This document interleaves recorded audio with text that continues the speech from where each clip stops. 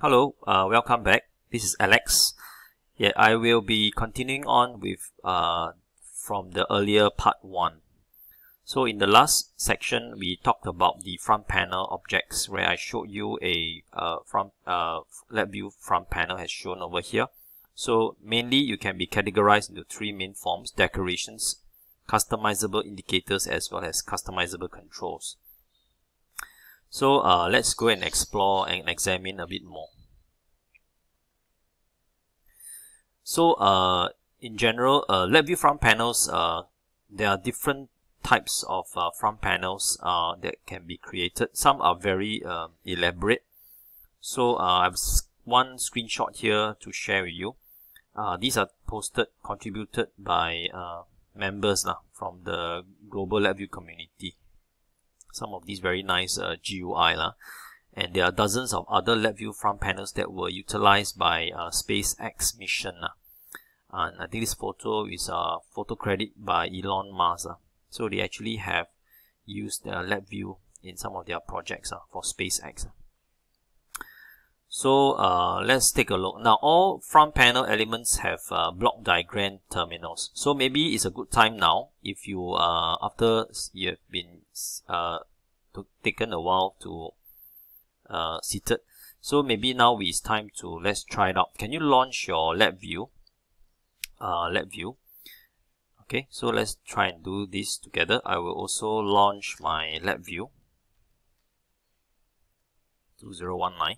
Alright, so then we will have some hands-on activity here.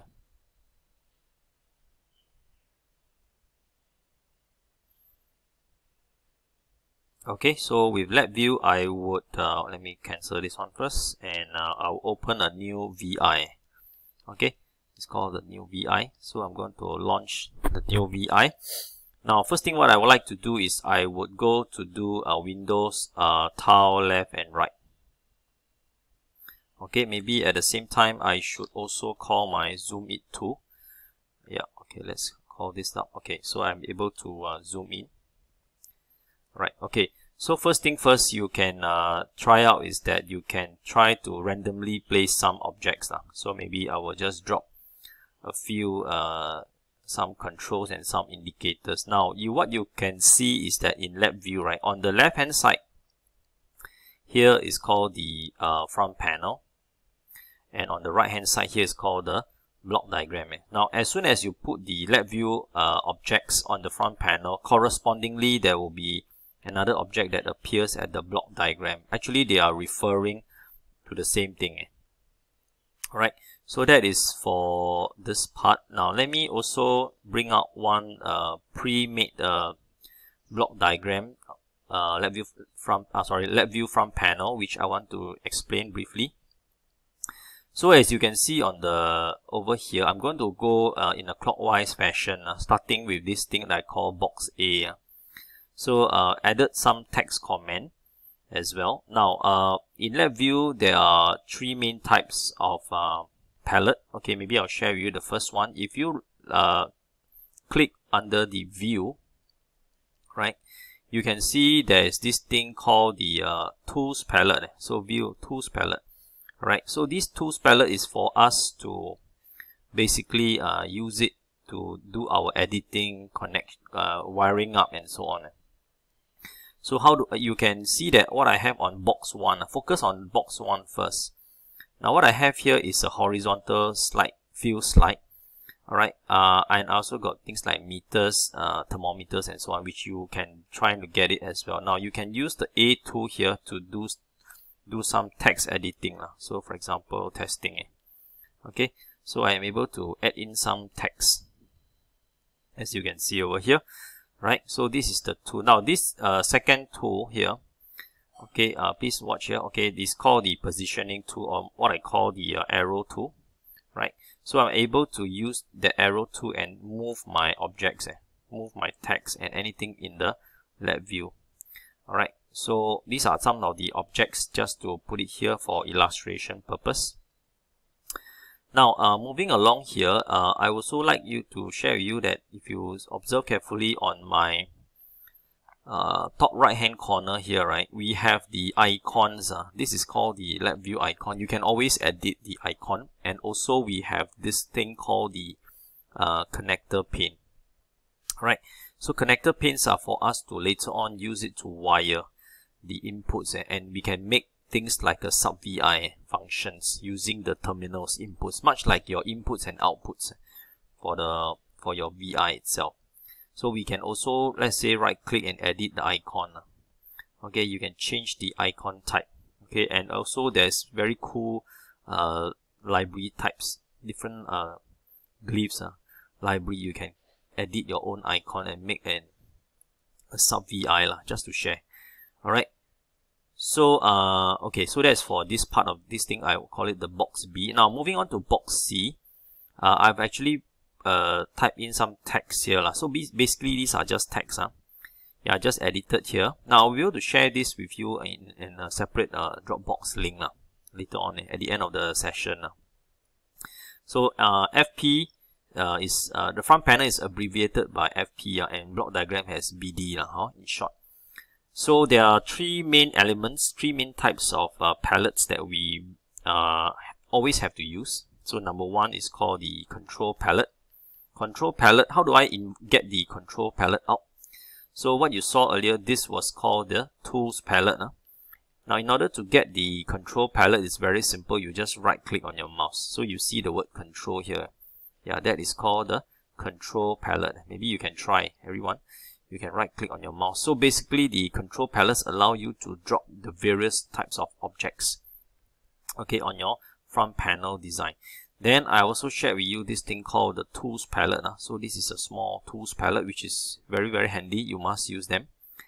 Okay, and then of course there's this thing called the function palette, which I will show you shortly. Is located in the next so-called together with this program. But let me show you in a short while. So I'm moving on to this last box called the box E, the things that I want to share with you. Now Control T is to toggle shortcut to tile the FP front panel and the block diagram side by side. So maybe all of us can try that. Press the Control and T. Alright, so you can see that you can tile the front panel on my left hand side and also the block diagram on the right hand side. And then you of course also have this thing called Control E. Right, currently it's not obvious, but if you so-called make it full screen for your front panel, you can toggle. Let's say you press Control E, you can toggle between the two. Alright, then of course if you want full screen, right, let's say for example if you want to bring the active front panel or the block diagram to full screen, you just press Control and backslash. Alright, Control backslash, alright, to bring the it's a forward slash actually. Control and forward slash. Yeah, forward slash. Okay, Control forward slash to bring the thing to full screen. So for example, like this, you can press that again, and of course you can go back to Control T, tile left and right. So you have equal amount of spaces between the front panel and the block diagram. Okay, Control slash. Alright, as you can see. Okay, so these are some of the basic. Oh, one more thing. There's this thing called the quick drop, which is to press Control space. Okay, to call the quick drop. So basically, in quick drop, right, you can put in functions or search for nodes. For example, I want to look for this function called add. Right, so you immediately locate that function, and then you can double click to drop the add function, as you can see over here. Right, so this is the add function by using the Control space to get the quick drop key. Right, so let me remove this. Okay, so one more time to demonstrate, press Control space to bring out the quick drop function. You can look for different functions. For example, multiply. Okay, you can locate that function, double click to call that function. Right, this is visible item, can switch on the display. So I managed to use Control quick drop to get the node that I want. Right, So that is for the quick drop. Okay, so I think I will bring back my presentation slides over here. Alright, so what I have just shared with you is that block diagram provides access to the front panel values, and also you can do the code itself. So basically this part is the coding, and this part is the GUI. Alright, now moving along, there's this thing called what is data flow, LabVIEW data flow. Now data flow is a very important concept in LabVIEW, and we kind of understand that in each block diagram, right, there are different nodes. Nodes are different functions. For example, if you see in this simple diagram here, I have the add function, plus function, I've got the divide node, I've got the multiply, and I've got the subtract node, right? So generally, I think it's very clear that the final result or the formula result will result in this, right? But but these are called these are arbitrary values. We just basically is a floating point number, DBL, or double precision floating point number, right? So, but what it's trying to illustrate here is that the important concept is that the node itself, right, in LabVIEW, will only execute when there is data on the wire. So this is the wire. So if the data is present on the wire, only then the node can execute. So some terms here we call LabVIEW wires, and we call these nodes. Alright, so data flows along a path defined by the wires, and the nodes will only produce the output data after execution, right? And provided that the data are available, okay, at the node itself. So the movement of the data will determine the execution order. So generally speaking, right, if you look at these two, for the multiply and the subtract operations, now both of them can execute at the same time synchronously, since they do not have any data dependency, right?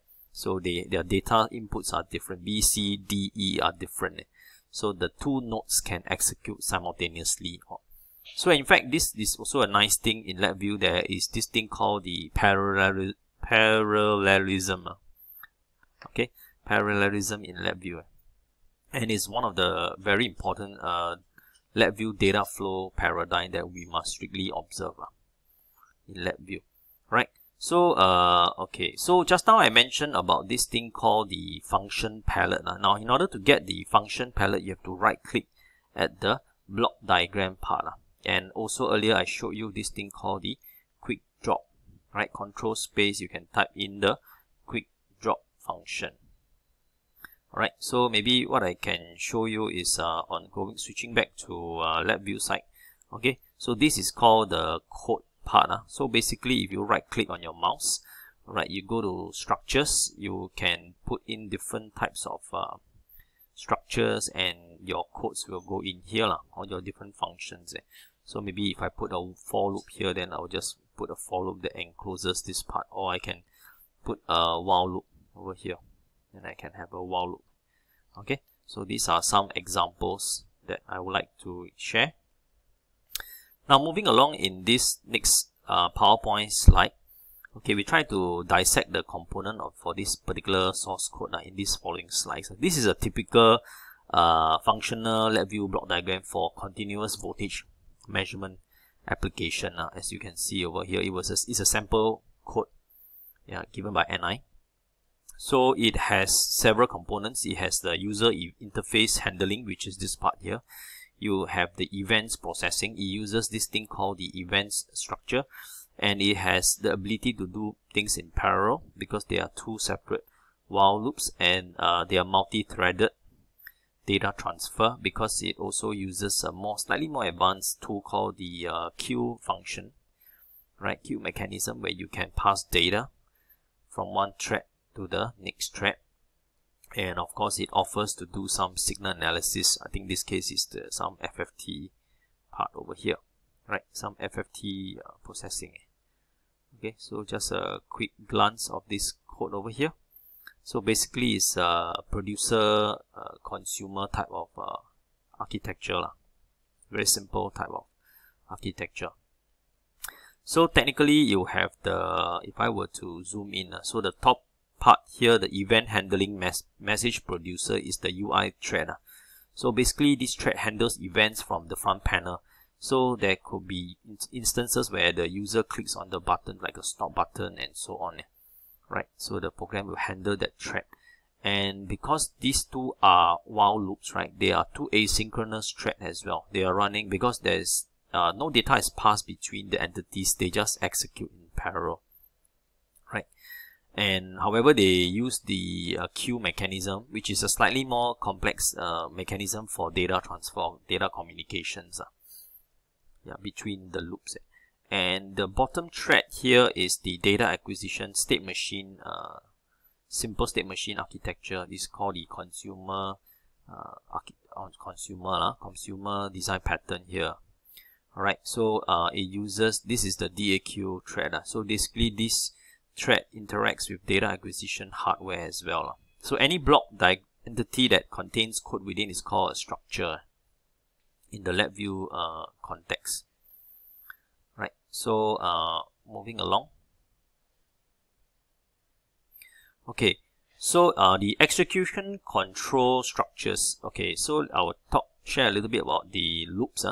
So over here we got, as you can see on my top right hand side here, we have this thing called the for loops. Okay, and we also at the bottom here we got this thing called the while loops. Alright, which is pretty common in programming paradigm. So in the context of the LabVIEW for loop, right, we have this thing called the count terminal n. So over here you can define a number, okay, on how many times the for loop will execute. Okay, within this for loop itself. So it will generally execute n number of times over here, right? As you can see, so currently it's set at 1000, so you iterate 1000 times.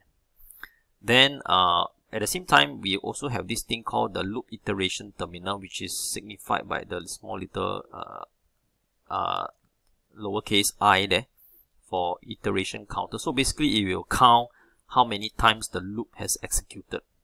So this thing also appears at the while loop itself. While loop also has this loop iteration terminal count. Now besides that, for the while loop, there is also this thing called the conditional terminal here. As you can see here, there's a terminal here in which for the while loop to stop, you have to pass a return value or run with a value true to it, okay, to terminate this while loop for this example. Alright, so now for loops and while loops have an iteration terminal to display, as I mentioned, how many times it will execute. So while loop must execute at least once, right? You execute, but for loops, it can execute 0 times, right? It cannot. And one of the important thing also to note is that the iteration terminal here is 0 index, means that it starts from 0. Even for the first iteration, you will start from 0 and you will count up. So maybe just a quick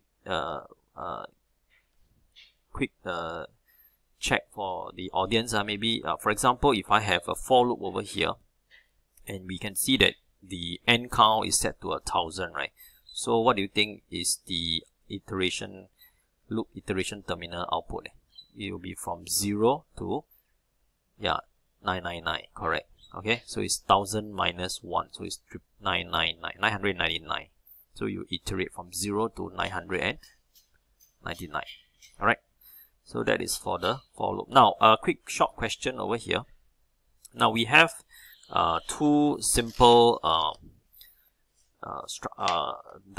so-called loop structure here. One is a for loop and one is a while loop, as you can see over here. So the small little question here is that what do you think would be the output? If the question says, after when the program below is executed, what is the expected output? Maybe later on we have a chance to try to build this quickly. Okay, in LabVIEW itself. So maybe for now, let's try and put on a thinking cap and try and see what do you think could be the answer. Is it A, is it B, or is it C? Right? So something for you to take a look. Okay, so maybe let's illustrate over here. Now for the for loops case, right? Okay, but for your information, that this thing that you see over here is called the shift register, by the way. So a small little table here just to quickly analyze the data count or data flow. Because the count terminal is set to 1, right? So basically this for loop will only execute once, right? Which that is very clear.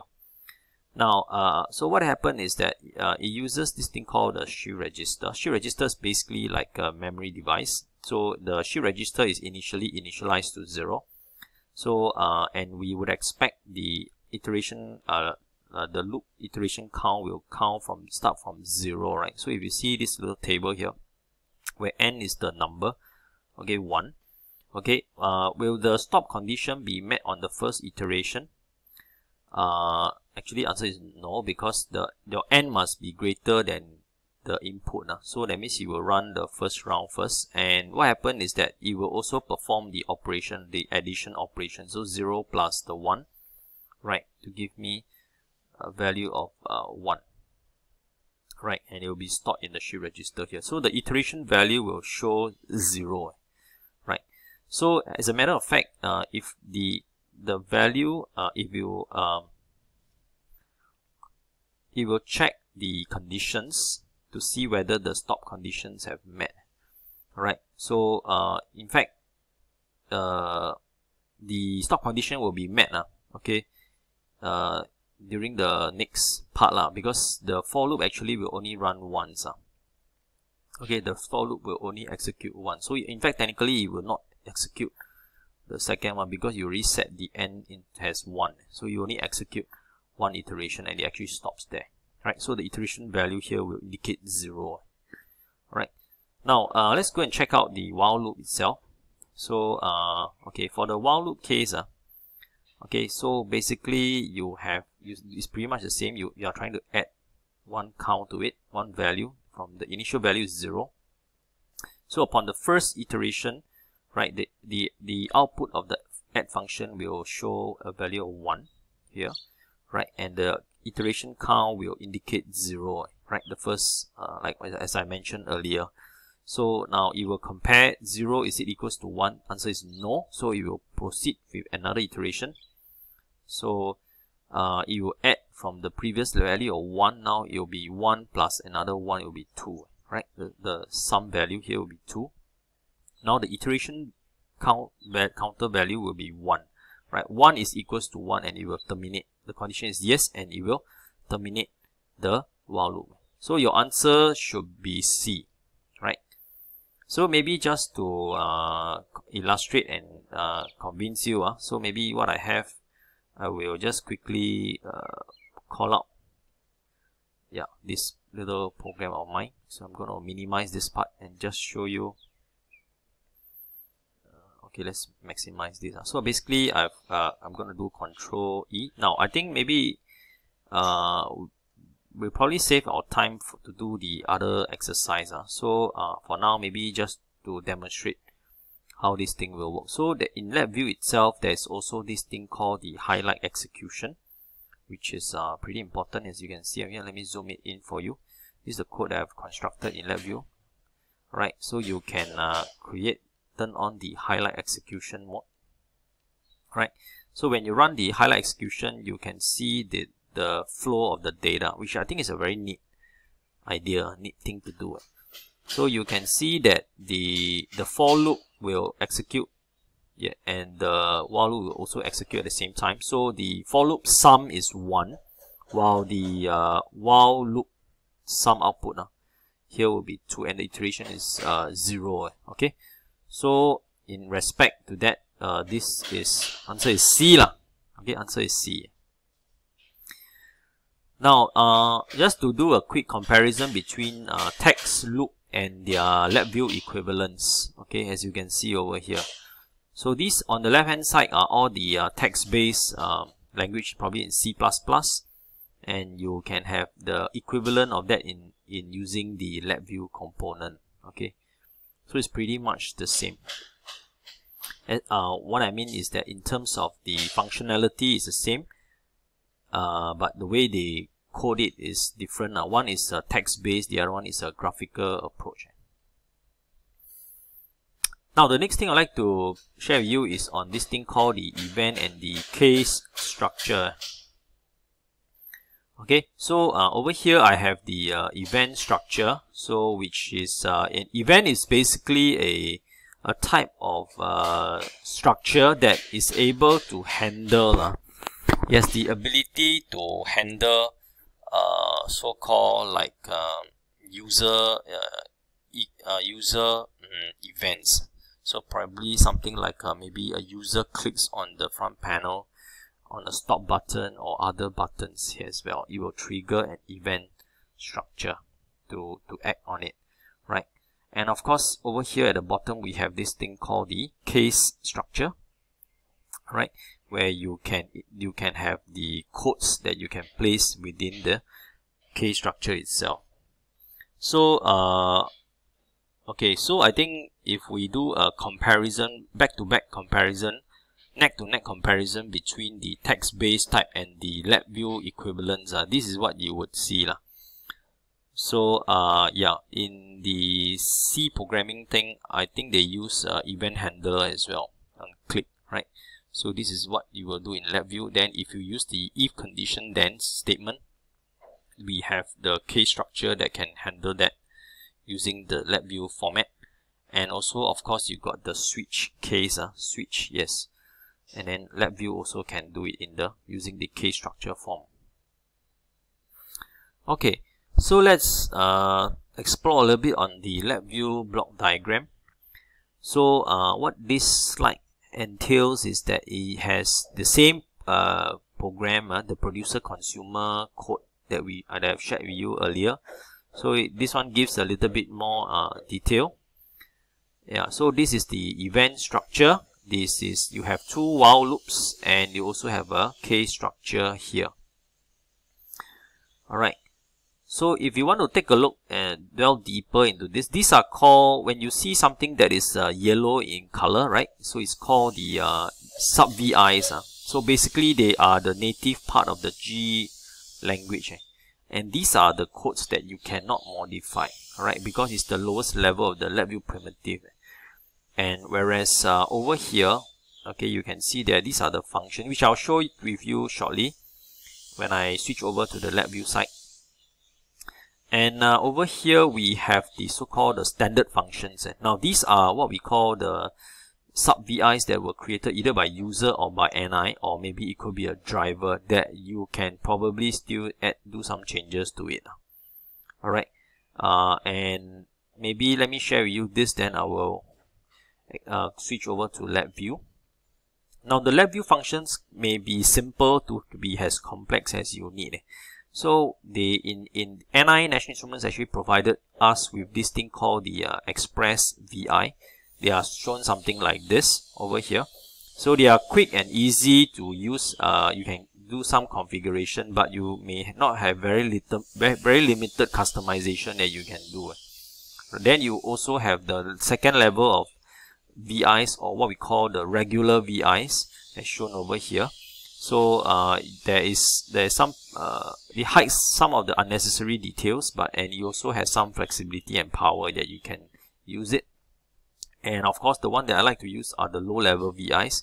They are very powerful, flexible, but more time consuming to construct for different users, different application, different users. So it depends on what you want to do.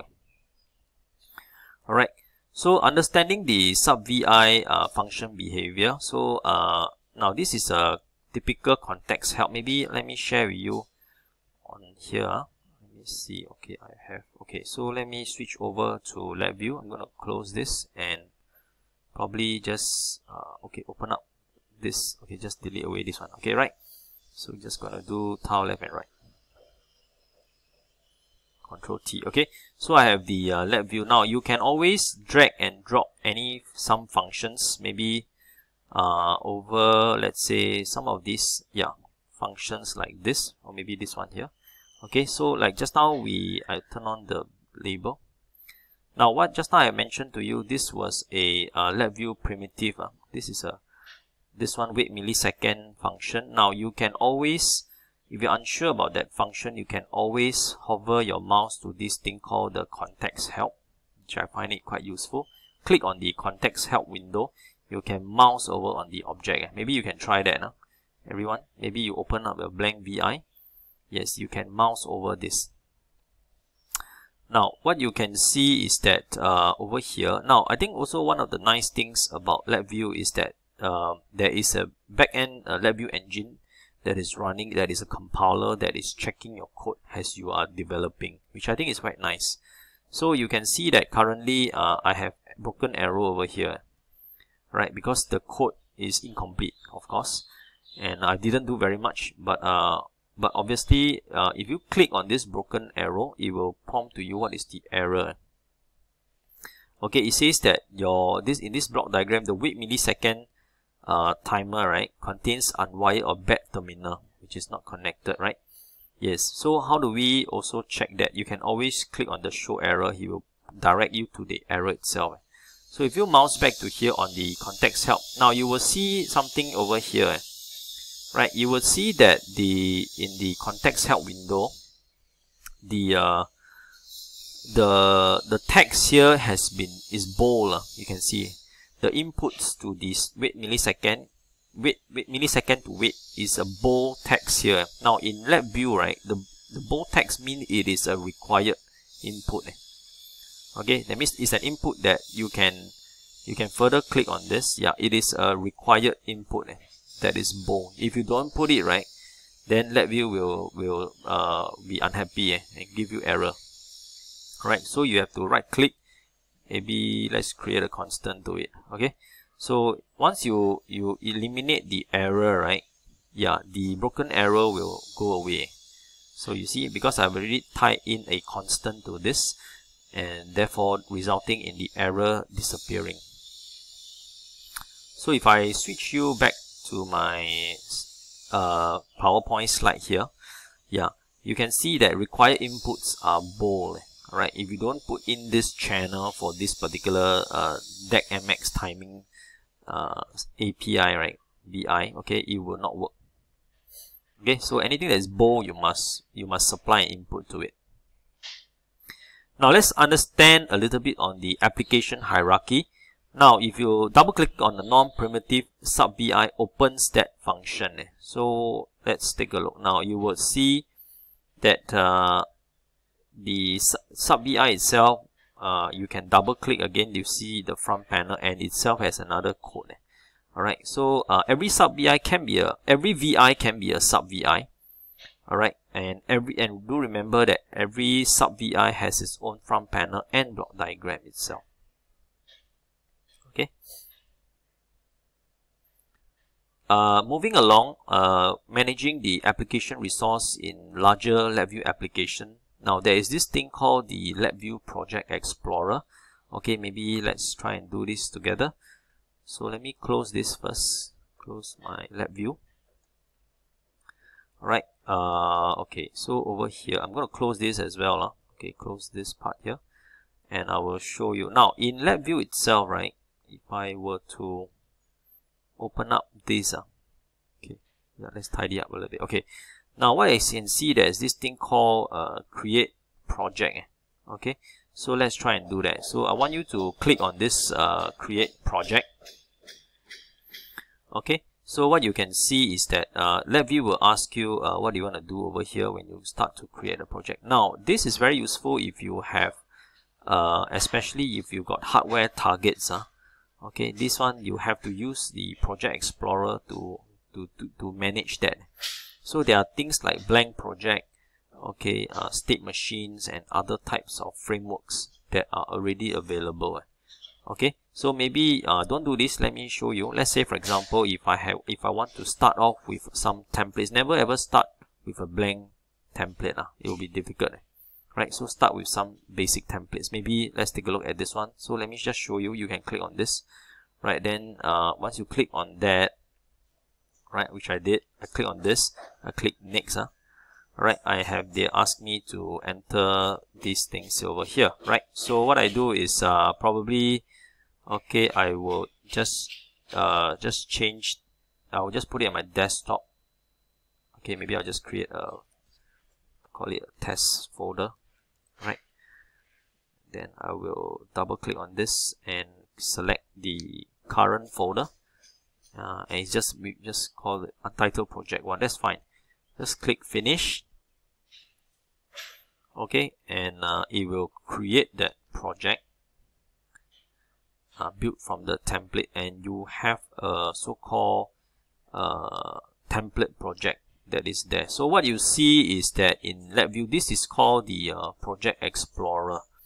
Alright, so if I double click on this main VI, right, you will be able to see something like this, right? And if I click Run, it will show, you can click the Start, you will see, you will generate some sine wave for this continuous measurement data logger, as you can see over here.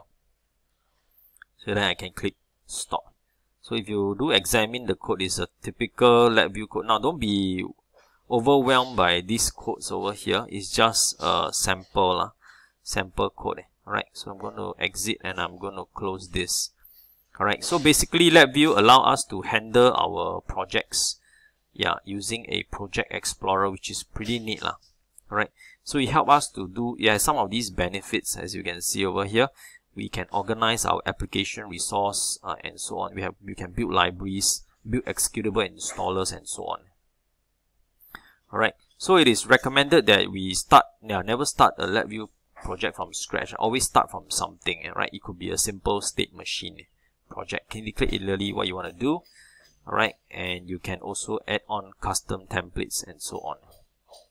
Alright, so let's explore the LabVIEW block diagram further, right? So under just now the same producer and the consumer template, right? We have this input terminal, right? This input terminal is just a boolean, right? You can tell whether it is a control or indicator by examining the direction it faces, which I thought it could be quite useful lah. You can see over here, you see this black arrow tip, right? Yeah, it's shown to indicate on facing the right hand side. Yes, to indicate that it's control. Alright, and then of course I also have the other side, the other facing of the terminal as well.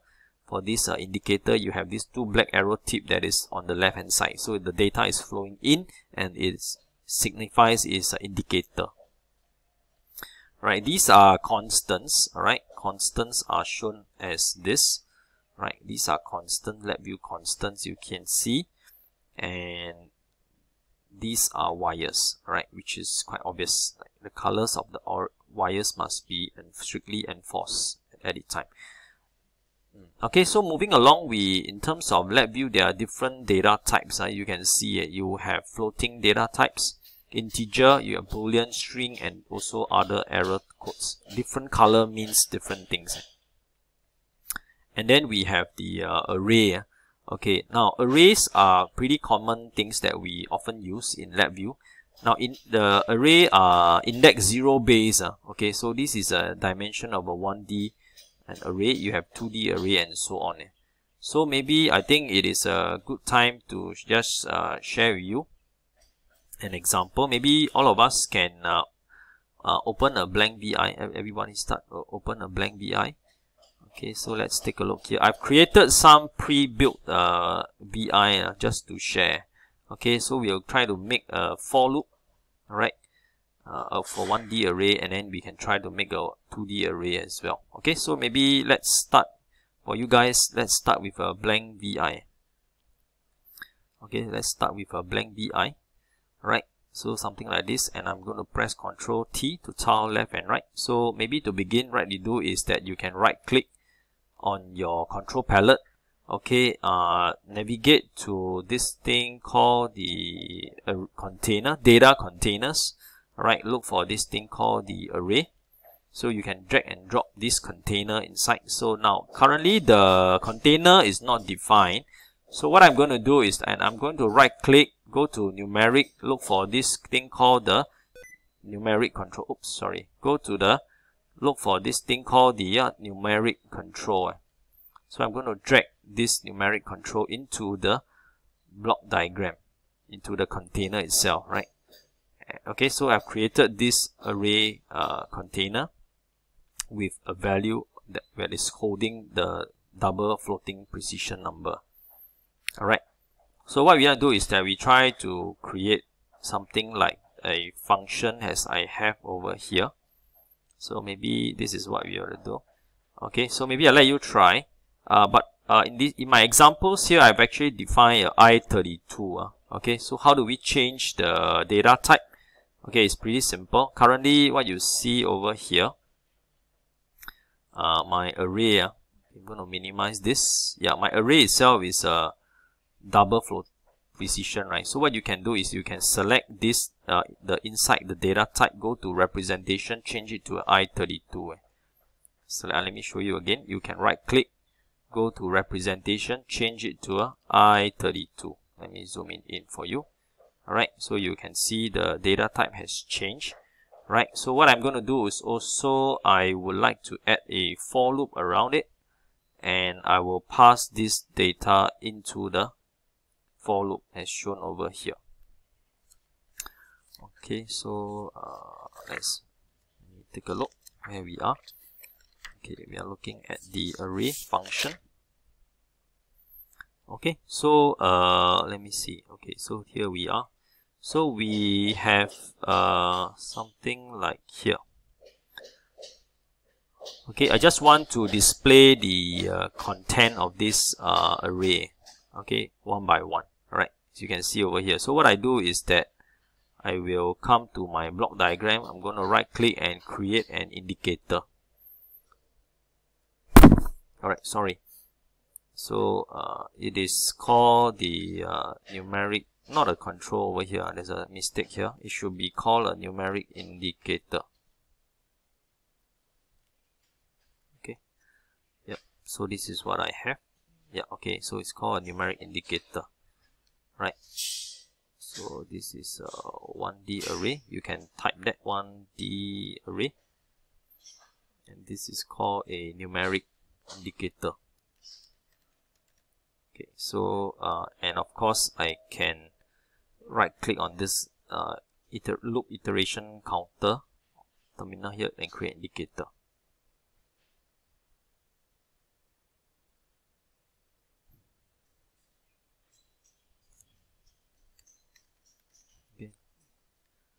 Okay, so now what I have is this pretty simple one. So basically currently my array is this 1D array over here is not defined. So I would need your help. Okay, I need you to populate, go to the bottom right hand corner as you can see over here, and drag. Maybe we try drag it this way. Okay, sorry. So you can see that I have an array, right, as you can see. And in my sample code, I have indicated some numbers. So it's like 5, 3, and 1. Okay. So let's try and do that. Now don't worry about the decimal point first. 5, 3. You can always change the precision of that later. So if I were to switch on the highlight execution and run it, you will see that there are 3 elements being passed out. Okay. So you can see he will show you 5, 3, and then 1, as you can see over here. So what technically is happening is that because there is this thing called the auto indexing, it has been enabled. So what happened is that the array of value, noticed also the difference in the wire thickness. One is a thicker wire, the other one is a thinner wire. Right? Thinner is a scalar value. This is an array. Alright, so I've basically created wait, let me call this thing. This is a numeric counter. Sorry. It's called a counter. Alright, so let's call this counter. Maybe I will just resize it a bit larger so that participants can see it. Okay, so you can see over here I have the numerical indicator. This is the counter value, and I will try to increase a bit of this dimension here. Yeah, okay, so basically I have an array of 3 elements. Alright, I have an array of 3 elements with each individual element, element 5, element 3, and element 1. So when I run this with the highlight execution switch on, you will see that the values of this array of 3 elements is being passed to the for loop, and it iterates one by one. You can see the numerical display 5, 3, and 1, right? So the values are being passed in one by one. And as we know that the counter value is is index 0 index, right? So you 0, 1, 2. So you run execute 3 times. Alright. So that is the function for a single 1D array. Right. So okay, so for the concept of a 2D array is pretty much the same. If you encase 2 for loops, one on top of the other inside, right, within, you will generate a 2D array, as you can see over here. Alright, so this is an example of a 2D array. So initially, maybe let's try and construct that as well. So we go back to our this function here. Alright, so we'll try to do a simple 2D array. Okay, so what you do is that if we strictly follow the diagram over here, maybe you want to take a quick picture of this using your phone or something, so that and then you can construct this very quickly. Shouldn't take you too long. What this 2D array function. So basically, maybe if I were to explain briefly, it's a nested for loop. You have one outer for loop, and then there's an inner for loop. So basically what it does is that it creates a 2D array with 4 rows. With the outer for loop with the number 4 there indicates it's going to generate 4 rows and 6 columns. As you can see over here, because it's a nested for, you will always loop the outside and first, then followed by the internal for loop here. So it's going to have an array of 4 rows and 6 columns. Okay, so how do we do that in LabVIEW? That's pretty simple. Let's try that. So I'm going to leave this for loop up here for your reference. Okay, this one I'm going to just create one that is at the bottom here. So what you do is that you can use the control space to get the quick drop function. Just to recap, right? Quick drop is sometimes quite useful. So you can type the word for, right? So it will show you the for loop function appears. So you double click on this, you have a for loop. Now one quick way to duplicate things in LabVIEW is that you can select the object, press the control key and drag. Right, so you basically, what I did was, okay, just show you again, you select the function that you want to duplicate, hold on to the control key on your keyboard, left click on your mouse, and you drag. Right, so what I did was I've created a nested for loops as shown. So earlier, let's mouse over the input here and right click, create constant. Right, so we put a 4 here, right click, create a constant here, we put a 6 here. Right, and also we want to put a random number generator over here. So where do we get it? We go to the numeric palette, right, go to the random num 0 to 1. So select and drop within the inner for loop as shown. Okay. Right, so what you do is that you can right click on this visible item label, and then you can wire this through here and here to the input as shown over here. Right, okay.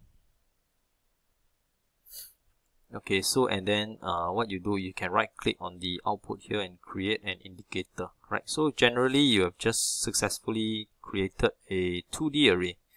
So let me show you here. 2D array, which I'm going to label. Right, and let's try to execute this thing here. Okay, so I'm going to just click run, normal run. Yes, I will generate a 2D array.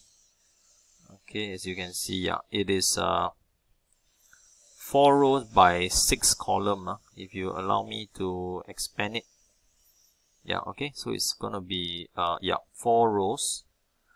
4 rows as shown by 6 columns, right? So you have a 2D array.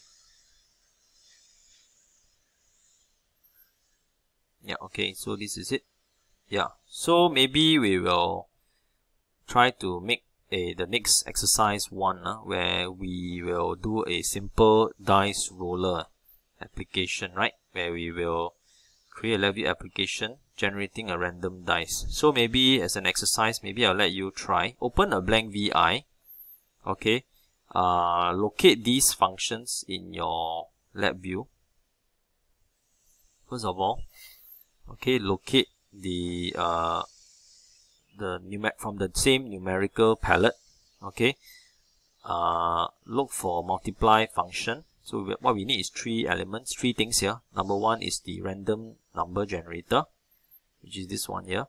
You need a multiply function, and also you want to round it to a positive number using this function here. Okay, so maybe you can help me. You can use the quick drop method to get these functions.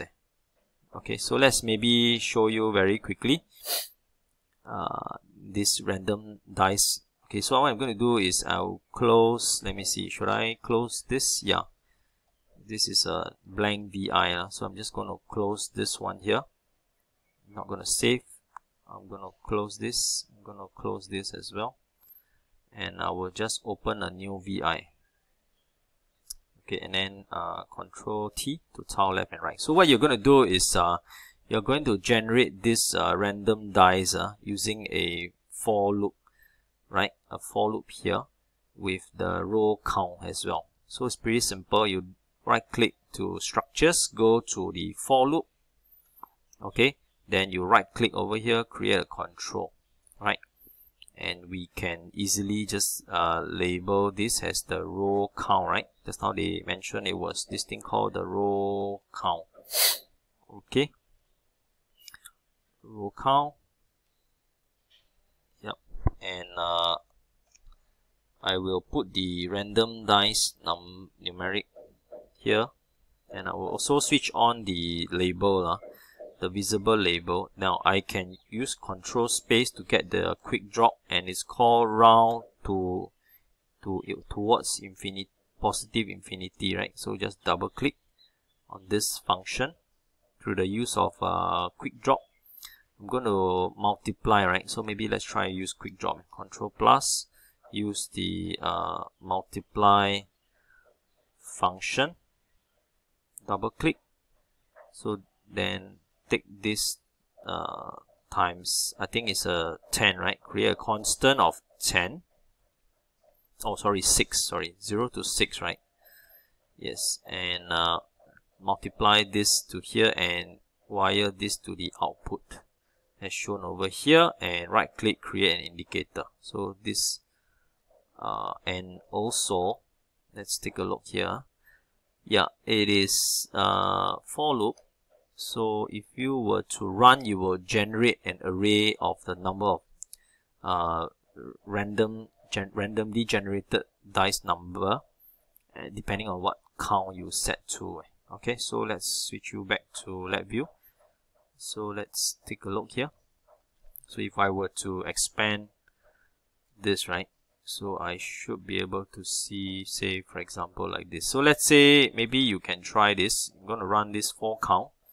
So when I run this, you will generate randomly some random dice with 4 counts, as you can see over here, right? Okay, so that concludes this exercise. If you have any question, feel free to ask, but let's move on to the next one. Now, next example, I will explain briefly what is the difference between the chart versus the graph using now graph are basically display for data display that usually will, as you can see over here, now it will tend to be a little bit like Excel. If you want to chart something in Excel, you have to to have all the data ready and then you chart it straight, right? So in LabVIEW, the analogy is pretty much the same. In graph, right, the data are only updates once, all at one go, right? So for example, over here you got this simple code here. What you're trying to do is that we are trying to generate a sine wave, right? So what it does, it generates 100 points, because this, as you can see over here, is a for loop with 100 points. So right, we are going to generate a sine wave with 100 points within the for loop, because it uses the for loop and with the auto index enable. The graph gets displayed only after this 100 iterations is completed, and you generate a waveform graph. Alright, so slightly difference between a waveform chart is that the charge indicator is actually placed inside the loop. For instance, in this case, you have a while loop. The chart is placed inside, right? And the chart points are updated for every iteration. Every iteration, it will update 1 point. Every iteration, it updates 1 point. Every iteration, it updates 1 point, and so on.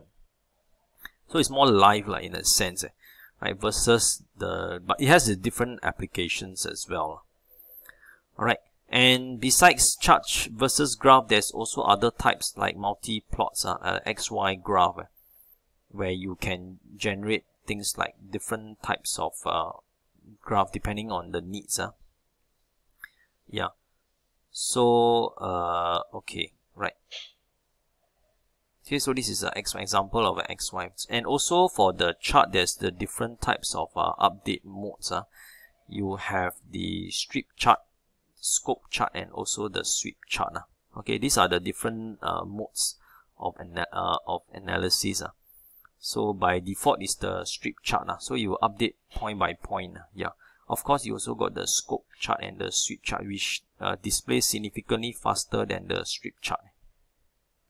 Alright. Okay. So you need to okay. So for example, you have a question here, right? You need to add a graph indicator to here. So which of the following best graphical indicator would you consider using? Will it be a waveform graph, waveform chart, intensity chart, or XY graph? Right. So obviously you can see over here, yeah, it should be a waveform graph, because it's a good choice, because it will display multiple points at one go, right? Because having said that, this data type that is coming out, alright, is let me see, it can display a waveform graph, let's say, yeah, because you may be collecting a series of set of data, number of samples. You see, in this example here, you may set a certain number of samples that you want to collect at one go. Then you do some conversion and then you pass out, right? So waveform graph is quite the choice. Now earlier, I think we already talked about this when I show you this thing called the highlight execution, which is quite a neat way for troubleshooting. You can press the start, right? When you switch on the light bulb, I call it the light bulb, you can be able to see the flow of the data in your LabVIEW example. Alright, so in this next exercise 2, we are going to simulate and plot signal. So the time to complete is about 25 minutes, so it will depend on how we do it. But the block diagram, the front panel looks something like this, where you have the waveform chart. Okay, you can select the sine wave and we can adjust the amplitude and the frequency. Alright, so if we just run through very quickly, the final product looks something like this. So we are going to use this thing called the simulate signal, and we are going to display a waveform chart over here. Okay, so let's try and do this together. This is the last activity, last exercise, so I'm going to just help you out here. So I'm going to close this. Alright, if you want you can save, but I'm just going to do open a new VI, and I'm going to tile left and right. So what I'm going to do is I'm going to use a bit of the quick drop here. I'm going to use the while loop Wow. Okay. Okay. What happens? Wow. Okay. Oh, okay. So maybe it doesn't quite reckon. Okay, I'm going to do the structures. I'm going to select a while loop. Now you can try that. Right click, create a control for the stop button. Maybe I could also include a little wait millisecond over here. Okay, and I'm going to right click and add a small constant here. So maybe say 100 millisecond. Now where do I get the simulate this function, simulate signal express VI? So I'm going to switch you back to LabVIEW. I'm going to do Control Spacebar and I'm going to type simulate signal. Oh, doesn't quite get there. Huh? Okay, wait, let me see. Okay, so right click. Okay, never mind. I'm going to go to my signal. Okay, wait. I'm going to go to my express palette. Express, and I'm going to say let me see. I'm going to look for this thing called, hang on a minute, input. Oh, sorry, yeah, it's under the inputs, called the simulate signal. Okay, you're just going to drag and drop over here. Now over here you can simulate the waveform that we want. So I'm going to keep the inputs as sine wave. Okay, set everything as default. I'm going to click OK. Right, now you can add the amplitude. So what you're going to do is I need you to mouse over the amplitude, right click, create, control, or okay, you create. Okay, but you see what happens that by default they will create for you numeric control. Maybe what we want is not so nice. Maybe let's try and right click, go to the numeric, and let's select a knob. Okay, I'm going to drag a knob, and I'm going to call this say frequency. Okay, I'm going to call this frequency, and just going to resize it a bit larger for you to see. So I'm going to have something like that, frequency.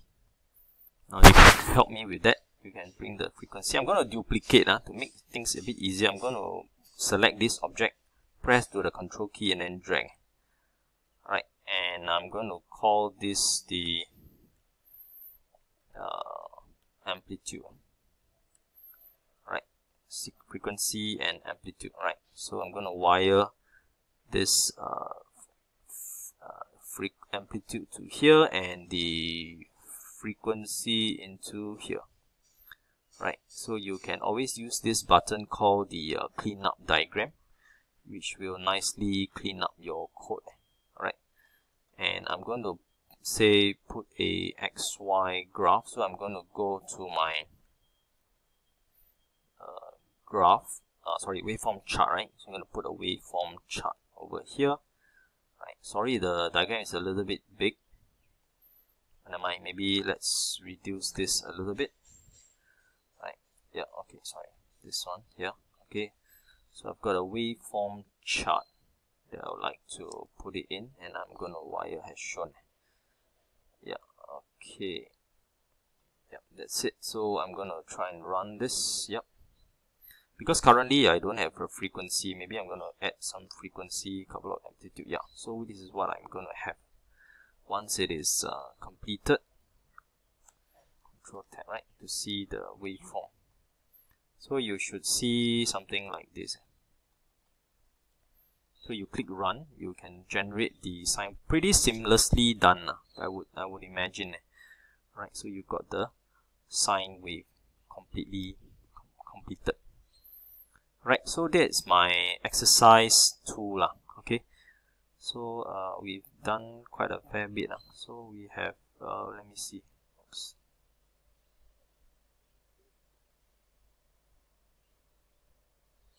Okay, so let me see. I'm going to take a look. Let's see where I am now. Okay, I'm going to move this down. Okay, so as far as I'm concerned, I think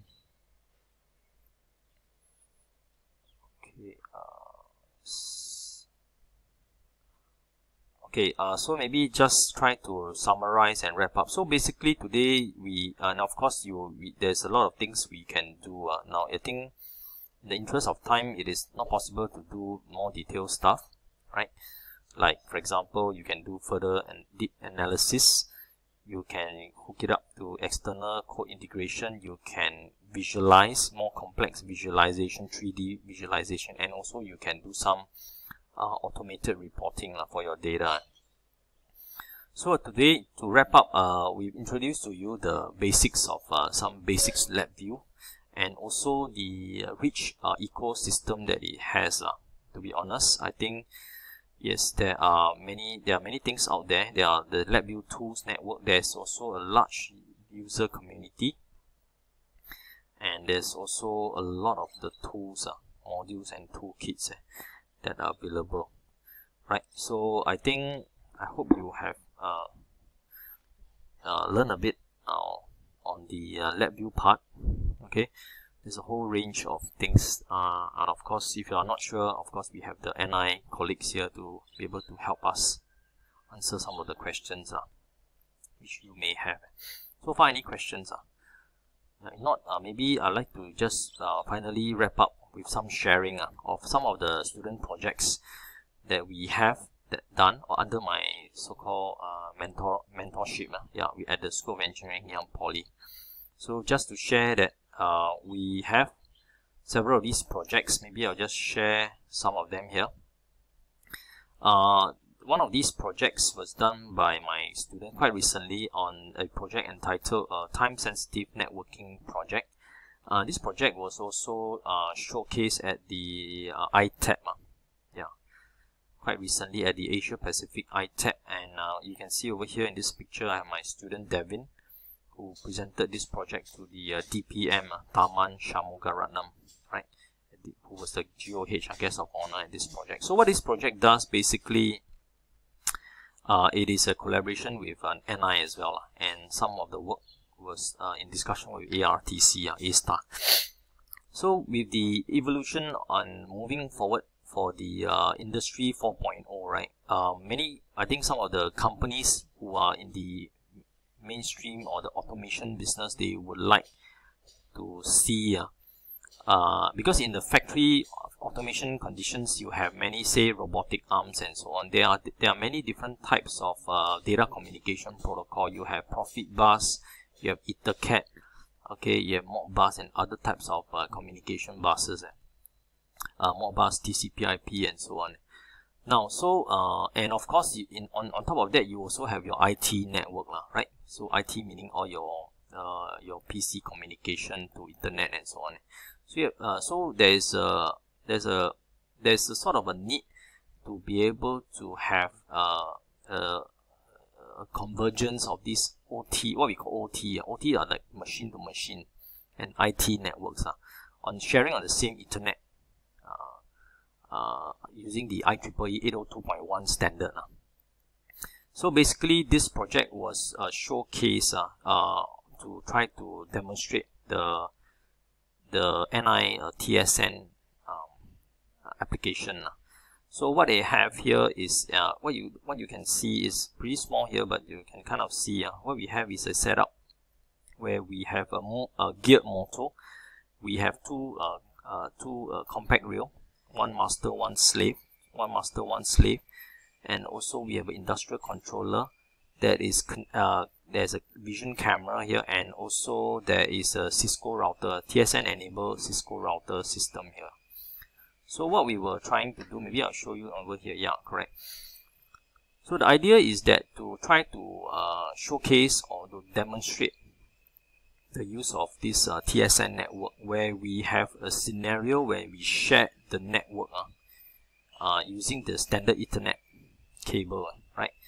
So in this demonstration, they were trying to control the motion of the geared motor. So you have sending the commands from the master compact rail to the slave to coordinate the motion, and also having a vision camera overseeing this geared motion, right? So, and at the same time, we enable the TSN so we have the TSN and the not TSN. Okay, so and then we try to flood the data network, okay, using a streamer PC. Okay, so we try to stream high volume of video content over the network, and we see whether there's a loss of synchronization, yeah, which it does without the TSN. But with TSN, you can have very deterministic and time synchronized coordination of the gear, without even with the high volume of traffic of the data that streams through the same network. So that was one of the project that we did. Another project is on a Sentosa Siloso Beach wormery project. So basically, before I click, there's a short video clip I want to share with you. But what it does is that we tried to help some industries as well to automate certain processes. So in Sentosa Siloso Beach Resort, they have this wormery where they are eco-friendly resort. Basically, they have I think you know that worms are very good decomposter. Right, so basically the restaurant is very eco-friendly. They actually collected the waste food and they feed the wormery. So what you'll be thinking, what our students do? Our students created using LabVIEW an automated habitat monitoring system for them. So maybe I share with you this short video clip. You may have visited Siloso Beach Resort on Sentosa before. Well, but did you know that its permanent residents include earthworms? Yes, the resort has a wormery housing about 1 million earthworms. They're not pets. Every month, they chomp down a whopping 700 kilos of food waste from the hotel kitchen and turn it into half that amount of poo, which is mixed into soil as organic fertilizer to grow plants and vegetables. The resulting veggies meet 20% of the resort's needs. And now the worms have an automated care system. It keeps them happy by probing their habitat to ensure that it's moist enough and not too acidic. If there's a problem, the keepers of the worms are alerted by SMS. The resort worked with Ngee Ann Polytechnic on the prototype. Yeah, okay, so this is just another project that we did with this Sentosa Siloso Beach Resort. Now, other projects that we did also, we have student-led participation in the various technical symposium organized by NIs, and we involve our students to be very proactive in their learning, and they actually come up with some creative projects which were showcased during the NI events. So we have, for example, the LabVIEW automated tank system for teaching and learning, and also one of the students created the LabVIEW wind turbine trainer kit monitoring system, just to share. Now, in addition to that, we have the 6-month final year project students that works on different projects using the LabVIEW platform.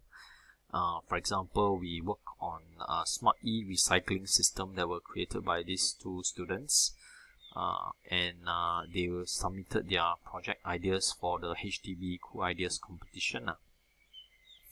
Now, besides that, we have expertise and projects that works on energy control and monitoring system through the use of the Modbus RTU comms and profile analysis. These were done by students, under my supervision. So we come out, and also we have VSD control, so using LabVIEW to control the various to monitor the different energy meters, and all through Modbus. And also for this project, one of my students, Harry, he works very hard on this project, and he actually uses the another separate PLC controller, and he uses the LabVIEW OPC communication to obtain the data and do analysis. Right. So okay, then we have another project that uses the portable medical dispenser using the NI MyReal project. Okay, so this one was doing a standalone system. The idea was to create a standalone type of medical dispensing unit for hospital use, for post-hospital use. So this is the prototype of the system that the students did. It was a standalone MyReal project that communicates with a server. So an example of the state transition diagram, students have to design their LabVIEW codes using some methodology, and there are various others projects that our students do in every semester. So with that, I think I would like to take the opportunity to thank you and also thank NI for giving me this opportunity to share with you, and I hope you have benefited from this session. And if you have any question, we can feel free to ask, and I thank you very much.